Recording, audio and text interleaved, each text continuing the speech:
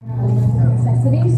We believe that by doing so, we're helping each child reach their full potential, and we believe that this will help them reach, maybe change the total one day by getting the proper education, and so we hope that you'll know how it all started. We first started, we heard about the primary school in Ethiopia who needed financial aid. So most of the students they don't have to pay for anything, and they just hand them their uniforms, and all the students have is basically the uniforms. That's all, like, the only piece of clothing they have, and they needed funding for desks, chairs, like textbooks, and even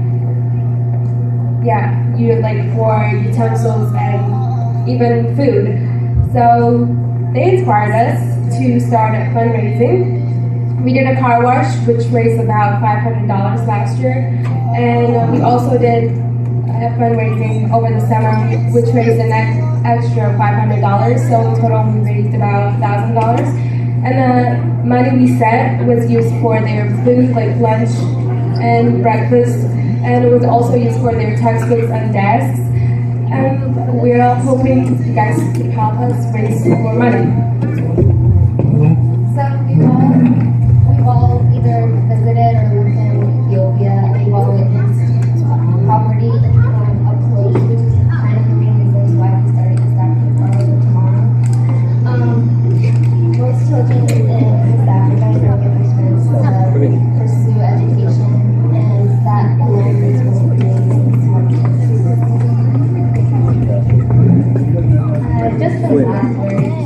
Like info about us, I guess, like we're all in high school except for she's in college, and we're all seniors. Well, I'm a senior, Sophie's a senior, and Sigurd is a junior, and we just started this like a year ago, and we're trying to make it into a big thing. So we have some items that we got here today. We'll set up, and if you guys want to come and look, we have t-shirts that are $10, bracelets that are $2 to $4, and even if like $1, if you just want to donate to us, that'd be great. And I guess that's it. Thank you.